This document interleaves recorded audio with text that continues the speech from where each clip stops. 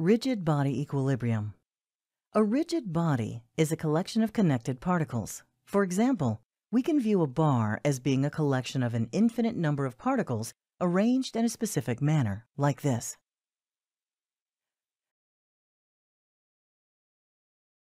The concept of static equilibrium, as was explained in ST02, also applies to rigid bodies.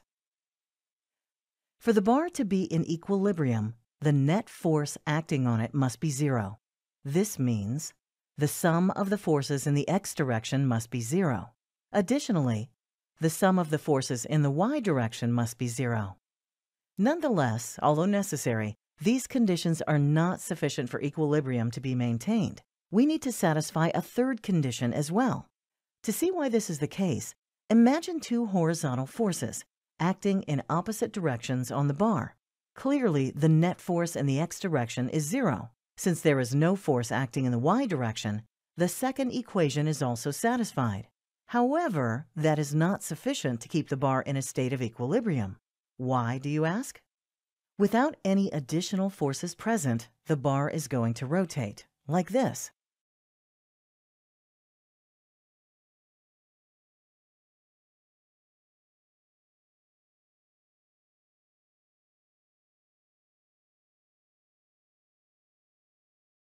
Why does this rotation take place? Because we have a force that is acting at a distance from the particles in the bar. For example, take the center point of the bar. This force acts at a distance from the center particle, thereby giving the rigid body a tendency to rotate. Although this motion may intuitively be obvious, we want to be able to explain it in mathematical terms. Let's show the line of action of the force. Visualize a straight line connecting the line of action of the force to point C. Obviously, we can draw an infinite number of such lines. Nevertheless, we are interested in the shortest line, the line that is perpendicular to the line of action of the force. Let's refer to the length of this line as r. View r as the radius of a circle centered at point C. Now, place a particle at the intersection of the two lines.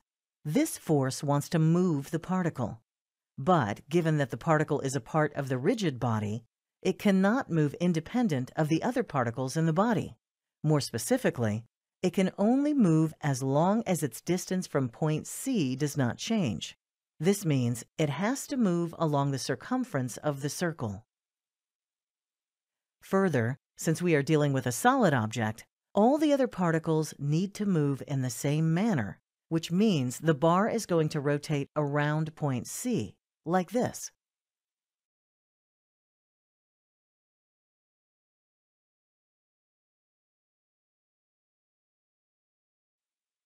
Thus, we could say that this force has a tendency to cause rotation around point C. We refer to this tendency as a moment. Putting it differently, we say force P produces a moment about point C.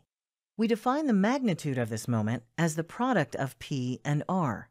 That is, M equals P times R. Please keep in mind that this equation assumes R is perpendicular to the line of action of the force. The moment has a direction. In this case, since P causes the particle to rotate counterclockwise around C, we say the moment has a counterclockwise direction. Needless to say, this bottom force also causes a counterclockwise moment around point C. Therefore, the total moment at C is 2pr. For the rigid body not to rotate, for it to remain in the state of static equilibrium, the net moment about point C, or about any other point in the two-dimensional space, must be zero. Thus, our third equilibrium equation can be written as. We can use these equations in two ways.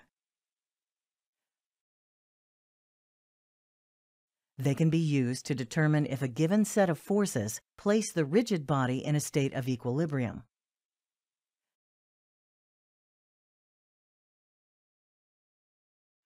Or we can use them to determine the magnitude or direction of one or more unknown forces needed to maintain equilibrium. Let's examine each case using an example. Consider this L-shaped bracket. It is subjected to 4 forces.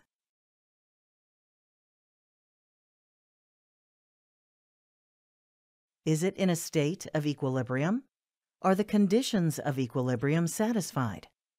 To answer the question, we have to check all 3 equilibrium equations. The sum of the forces in the x direction is 0.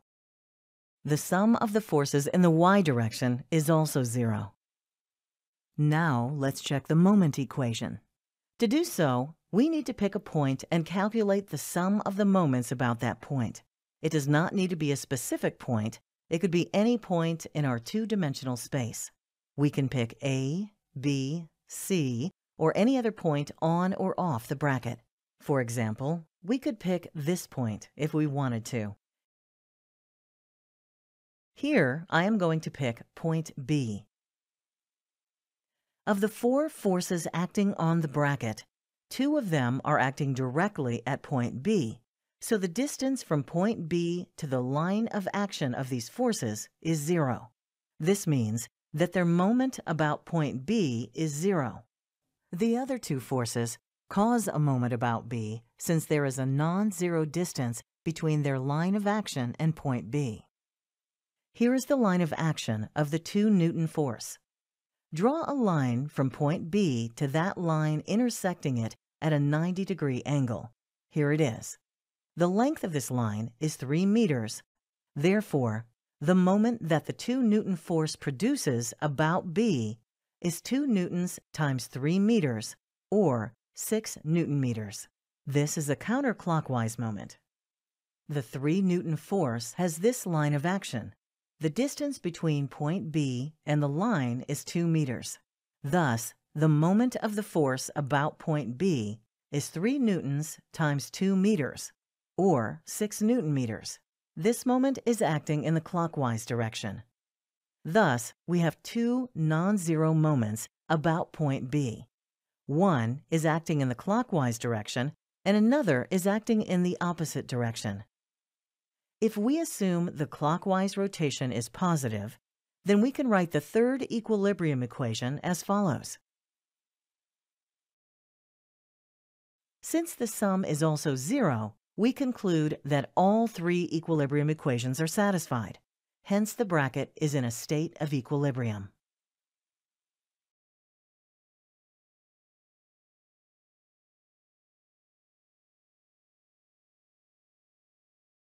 Now, consider this bar. It is subjected to 5 forces, 3 of which have unknown magnitudes. What should their magnitude be in order for the rigid body to remain in equilibrium?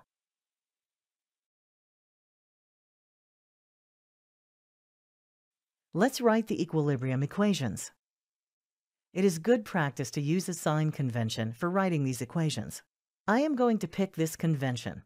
X is positive to the right, Y is positive upward, and moment is positive in the clockwise direction. Keep in mind that this convention is entirely arbitrary. For example, I could have picked the counterclockwise rotation as positive if I wanted to. With this in mind, let's write the equilibrium equations. There are 2 forces in the x direction, one acting in the positive direction, and another is acting in the negative direction. So I can write, we have 3 forces in the y direction. 1 is pointing upward and 2 are pointing downward. So we have. Furthermore, to write the moment equation, I need to pick a point. Let's pick A. There are 2 forces that cause a non-zero moment about A. The downward force of 26 newtons and the downward force of By. The distance from the 26 Newton force to point A is 4 meters, and the distance from By to point A is 8 meters. By the way, we often refer to these distances as the moment arm. Therefore, this force has a moment arm of 4 meters, and this one has a moment arm of 8 meters. Both forces create a clockwise rotation around point A, so I can write the equilibrium equation like this. Solving these equations for the unknowns, we get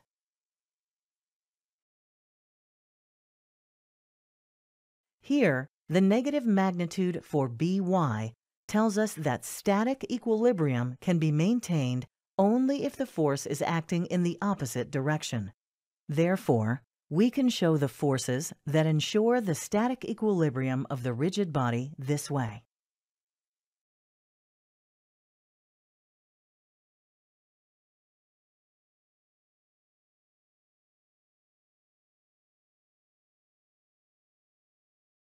We will continue our discussion on rigid body equilibrium in the next lecture.